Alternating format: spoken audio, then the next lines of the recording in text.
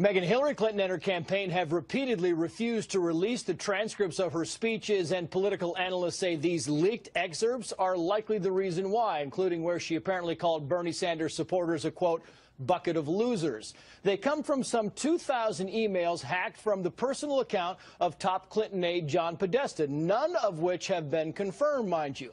They show Clinton campaign researchers trying to flag Podesta about quotes that could be politically damaging. For example, one that says Clinton admits she's out of touch, referring to a speech she made at Goldman Sachs where she talked about her middle-class upbringing and went on to say, quoting, "So I lived that, and now obviously I'm kind of far removed because the life I've lived and the economic, fortunes that my husband and I now enjoy. But I haven't forgotten it." Another red flag came in 2013, a speech to the National Multi-Housing Council where she said, quoting again, "I mean, politics is like sausage being made. It is unsavory, and it always has been that way. But we usually end up where we need to be. But if everybody's watching, all of the backroom discussions and the deals, then people get a little nervous, to say the least. So you need both a public and a private position." The aides also flagged comments where Clinton is aware of the security concerns around BlackBerries, even admitting that everyone at the State Department was being hacked, even personal emails, quoting here again, "At the State Department, we were attacked every hour, more than once an hour, by incoming efforts to penetrate everything we had." The emails also entailed comments indicating she supports the Keystone Pipeline, which she publicly opposes, how she favors single-payer or government-funded health care, how she thinks Wall Street insiders are what's needed to fix Wall Street, and why she supports lowering corporate tax rates and raising the Social Security age. For the record, of the $22 million she made from speeches after resigning as Secretary of State, $3 million came from Wall Street. So far, there has been no comment from the Clinton campaign. John Podesta thinks he was hacked by Russians trying to throw the election to Donald Trump. All right, the Obama administration is moving now to drop all charges against an arms dealer who threatened to expose a plan by then Secretary of State Hillary Clinton to arm anti-Gaddafi rebels in Libya back in 2011. Chief Intelligence Correspondent Catherine Herridge live in Washington with that. Catherine? Well, thank you, John. Working with senior executive producer Pamela Brown, we secured the only TV interview with arms dealer Mark Turi. And based on the interview, court documents, and emails from Republicans and Democrats on Capitol Hill, Turi makes a compelling case the Obama administration authorized a covert weapons program to arm the Libyan rebels in 2011 that spun out of control. This clip from the investigation first aired on the Fox Business Network. This would come under Secretary Clinton's watch. This sworn affidavit released in May 2015 and obtained by Fox News indicates a covert weapons operation was authorized. Turi's partner and advisor was this man, David Manners. During his 18-year career at the CIA, he served as the top spy in Jordan and in the former Czechoslovakia. Manners stated in his expert opinion, the United States did participate directly or indirectly in the supply of weapons to the Libyan Transitional National Council. That's where I came up with this zero footprint Arab supply chain. And based on this new court filing, the Justice Department has now moved to dismiss the charges against Turi, in part because a trial that would happen around the election in November would publicly expose evidence about the administration's strategy to arm the Libyan opposition. The government motion reads in part, in light of the court's discovery rulings, the administrative resolution between DDTC, that's a branch of the State Department that licenses weapons for sale, and the defendant and other factors, the government seeks leave of the court to dismiss the criminal matter. This case will now be resolved through a civil settlement which avoids litigation over Clinton's term as Secretary of State, as well as her emails. Turi told Fox as part of that investigation that he believes half of the weapons ended up in Libya and the other half went to Syrian groups who are not friendly to the United States. John. Emails from WikiLeaks show members of the Clinton team saying some offensive things about an important voting bloc, Catholics and evangelicals. The emails are from the hacked account of the Clinton team chair, John Podesta. He is copied in one exchange mocking the beliefs of Fox News CEO Rupert Murdoch and Wall Street Journal managing editor Robert Thompson. Clinton campaign communications director Jen Palmieri writing, quote, "I imagine they think it is the most socially acceptable, politically conservative religion. Their rich friends would not understand if they became evangelical." As we've been discussing, WikiLeaks released another 1,000 emails purportedly from the Gmail account of Clinton campaign chairman John Podesta. Now, over the past few days, they've released over 5,000, and the revelations from today's WikiLeaks email dump, it should make you, the American people, angry and furious. Now, let's go through what they reveal. In one email, Clinton campaign spokesman Brian Fallon is caught clearly colluding with the U.S. Justice Department during their investigation of Hillary Clinton's private email server. Fallon wrote in an email to several Clinton staffers, including Podesta, quote, "DOJ folks informed me there is a status hearing in this case this morning, so we could have a window into the judge's thinking about this proposed production schedule as quickly as possible." Wow, pretty unbelievable. Now, the White House, of course, is denying any wrongdoing, but that's not all.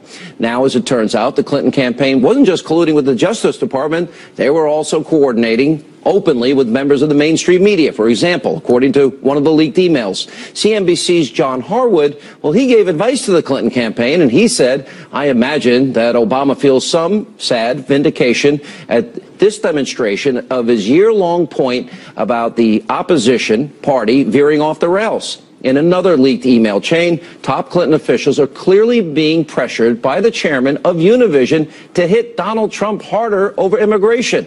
And that's not all. The leaked emails also allegedly show the Clinton campaign also had a very cozy relationship with the New York Times, and particularly with its reporter, Mark Leibovich, who allowed the campaign to edit out certain Clinton quotes from a 2015 interview. Isn't that nice? Clinton communications director Jennifer Palmieri even told him, quote, "Pleasure doing business with you." Of course, this is only the tip of the iceberg, with other leaked emails showing a staffer calling Chelsea Clinton, quote, "a spoiled brat," John Podesta's obsession with aliens, and sometimes Clinton was told when to smile during her speeches. That would be like me reading this to you and saying, "Hi, how are you? I'll smile now." He is former president of the Haitian Senate. So I want to read to you the emails that we're talking about here, or at least some of them. It says, quote, "You need to flag people who are friends of WJC." That's William Jefferson Clinton, of course. This is a senior State Department official who is juggling incoming offers to funnel assistance from the State Department over to these companies that were going to come in. And she says, "Most I could probably ID, but not all." This is an FOB with an exclamation point. An aide forwards a note later with a woman's offer for medical supplies. If she is not, she should go directly to CIDI.org. This is the regular government website, the way other people would enter and make bids for these products. But if you were a friend of Bill, you could come in, and what we learned later was that they were not competitively bidding for contracts, that they were just given these contracts. And in some cases, there was outright fraud of these people who came in through the Clintons. What is your opinion of that, and what did that do to the Haitians that were so desperately in need of help? It has entirely crushed Haiti. In 2010, we had an earthquake that killed 315,000 people. That's really a deadly earthquake, and millions were left without shelter. President Obama named Bill Clinton as the one that should be in charge of the reconstruction of Haiti. And in that process, the Clinton Foundation, through U.S. taxpayers' money, and people giving money worldwide to the Clinton Foundation for relief effort to Haiti, contributed about $14.3 billion. We're talking about $1 billion, okay? And the Haitian people has not seen not even 2% of that money. 2%? Nothing was done in Haiti. Yeah. No, and the New York Times has investigated this. Lots of other people have, and have found that it was donors to the Clinton Foundation that were then given these contracts. And they went in. Exactly. Yeah, go ahead. Exactly, and actually they were given those contracts, they were given millions of dollars from that money, and nothing was actually done in Haiti. Yeah. Haiti, just like everything the Clinton have done, is pay for play, and they control Haiti, and they have been controlling Haiti since 1994 when they invaded Haiti. Yeah. Myself, I can tell you that back in August of 1994, I was always in contact with U.S. officials. Yeah. And one of the person that came to see me in Haiti and talked to me for about 4 hours was former Congressman Bill Richardson. And I explained to Bill the exact situation that was happening in Haiti. A week later, a messenger from the U.S. Embassy came to me with a message from Bill Clinton, offered to buy me out, make me the richest man in Haiti. Okay. I refused. I said, tell Mr. Clinton I am not for sale.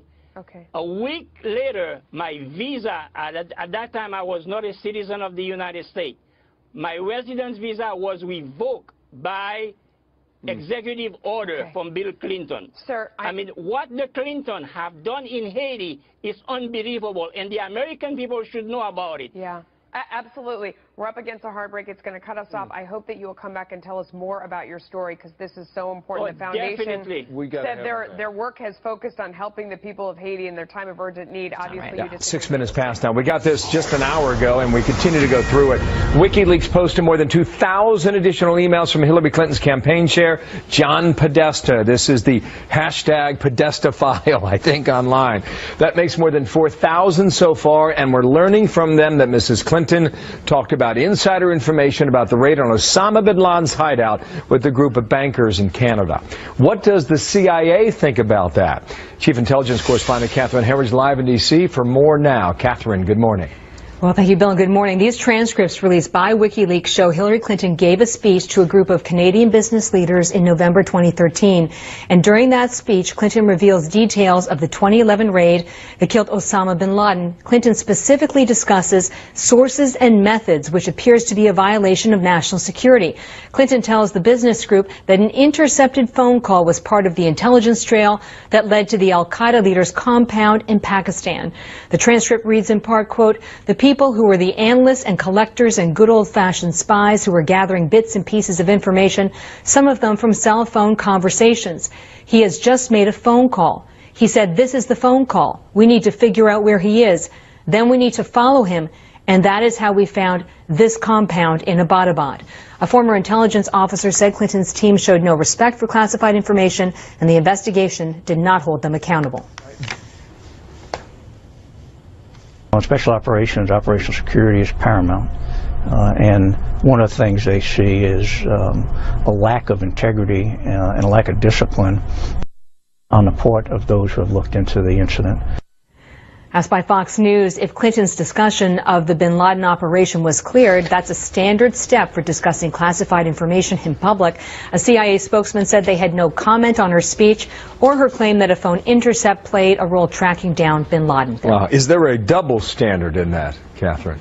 Well, on its face, it does appear to be a double standard. This was a paid speech by Hillary Clinton. And the U.S. government recently took legal action against the author Matt Bissonnette. He's the former Navy SEAL who wrote about the mission in his book, No Easy Day. Bissonnette has now been ordered by a federal court to pay the government nearly $7 million from his profits. And in exchange, a criminal investigation into the unauthorized disclosure of classified information is being closed. The CIA would not say whether similar action is being considered in Clinton's case, and the Clinton campaign is not commenting on WikiLeaks